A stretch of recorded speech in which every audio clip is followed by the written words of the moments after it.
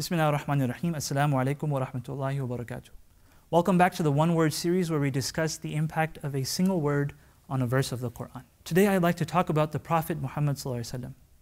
Isn't it amazing that when he started out, he found such intense opposition from his own tribe, from his own family, from his own relatives, from his own friends that lived in Mecca. Not only that, but eventually he found opposition from all of Arabia. But over a period of over 20 years, all of these people, they came to the Prophet ﷺ humble, and they entered the folds of Islam. So how did this happen? What was it about the Prophet ﷺ that made this happen? What was it that attracted these people that were once upon a time his enemies, that they were leading armies against him, that these same people, they came to him humbly and they accepted the message of Islam? What was it about him that did that? It wasn't because of the number of battles he fought, because the most number of Muslims, they actually entered during the peace treaty of Hudaybiyah. And this is where Allah subhanahu wa ta'ala, He talks about this. And He says, فَبِمَا رَحْمَةٍ مِّنَ اللَّهِ لِنْتَ لَهُمْ وَلَوْ كُنْتَ فَضًّا غَلِيظَ الْقَلْبِ لَانْفَضُّوا مِنْ حَوْلِكَ.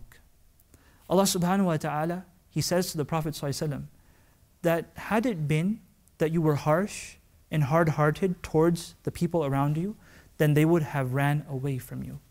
And so the quality of the Prophet ﷺ that kept so many people close to him and that they wanted to follow him, it was his softness, his gentleness, and his kindness. And the word I'd like to focus on here is the word Ghaleedh. Allah says that had you been Ghaleedh, then they would have ran away from you. And the word Ghaleedh, it doesn't just mean harshness, but it means to treat someone as an enemy.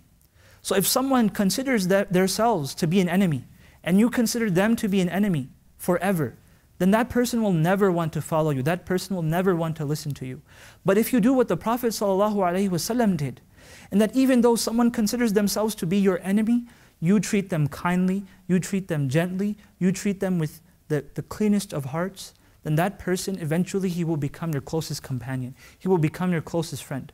And so I ask Allah subhanahu wa ta'ala that He softens our hearts and that He enables us to be gentle and kind to those around us, even if they may not like us. And I ask Allah subhanahu wa ta'ala that He forgives our shortcomings. Jazakumullahu khair. Wassalamu alaikum wa rahmatullahi wa barakatuh.